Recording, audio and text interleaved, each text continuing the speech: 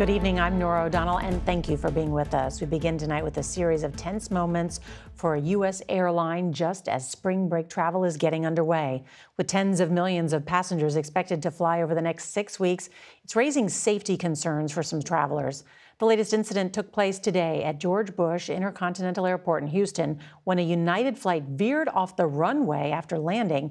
The nearly 170 people on board were forced to depart the plane using air stairs on the open runway after the plane ended up in the grass. Fortunately, no one was injured.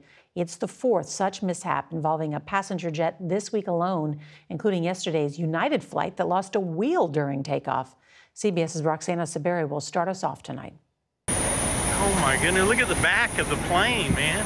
United Airlines Flight 2477 rolled off the runway. It just shifted to the left, but I was kind of nervous, scared. I didn't know what was going on. Moments after landing at Houston's Bush Airport this morning, leaving skid marks and ending up stuck in the mud with its nose up in the air. Social media video shows passengers evacuating the Boeing 737 MAX 8 plane. Your adrenaline is now settling in, so now you're thinking about what actually happened and what could have happened. So try not to think about that because I'm a weekly flyer. 160 passengers and 6 crew members were on board the flight from Memphis. The incident comes as spring break travel season takes off, with United Airlines alone expecting more than 21 million passengers. It has been a turbulent week for air travel. On Monday, an engine on another United Boeing 737 burst into flames after bubble wrap was sucked into it.